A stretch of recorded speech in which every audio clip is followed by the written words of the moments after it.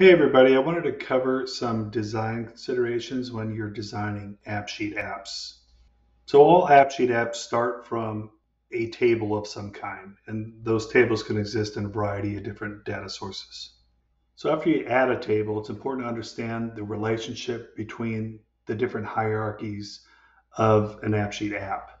Any actions done at the table level will always take precedent over other layers of your app. So any permissions set at the table level will override what's done at the column level. Anything done at the column level will override what's set at the slice level. And then any of your user, any of your views, your actions, and your bots will all have to follow the rules that have been set out in your tables, columns, and slices. For example, for the table, looking at this app here, if I set the table here to only allow updates, and I come and create a slice that interacts with that task management slice, and I try to set the update mode to allow for adds and deletes as well, AppSheet will automatically revert that back to just updates. Tables will override whatever's set at the slices level. And the same goes with columns. If I create a column here and I want a column to be editable, but my table doesn't allow for edits, then you won't be allowed to update that column. So keep that in mind when you're developing your application. This is also a powerful aspect of AppSheet in that you could set permissions at the highest level that you will need for your app.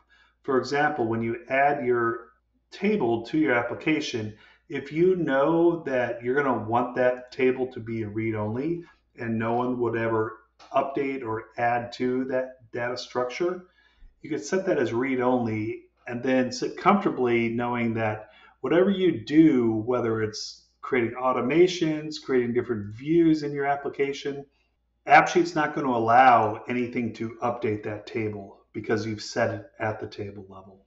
Another example of this would be setting columns to be shown or hidden.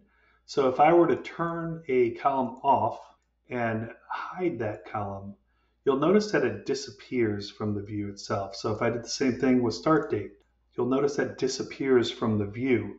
So regardless of how many times I try to add that column to the view itself, AppSheet won't let you do it because you've set at the column level to be hidden. So this goes back to where I was talking about tables. If you know certain columns are, you're going to want to have some kind of visibility level or ability to edit columns or control columns to a read-only status, you could set that at the column level and not have to worry about the different views or the different bots or the different actions that you make that could cause issues in accidentally updating that data. You can use this structure to keep your apps simpler than they would be if you didn't have this in consideration. So for example, just by hiding certain columns that I know I don't want to show the users, it eliminates the need for me to create different slices with certain columns added to that slice if I don't need to. Because ultimately, adding another slice when I don't need to adds more complexity to your application when you can just take care of it at the column level itself. And just to reinforce that with actions too, you wouldn't be able to create actions that violate any of the rules that you set up above. So this reemphasizes the fact that if you set a good data model at your table and column level and define and set those controls appropriately, that will save you a lot of time down the road as you're developing and iterating on that application. So just to review, the views, the actions, the bots that you make will only allow actions and data change operations that follow your slices. If you don't have any slices, they'll follow your column validation rules that you've set for your data model. And if you don't have it set those columns, then it's going to fall back to your ability to update the table, read the table, or add and delete from the table.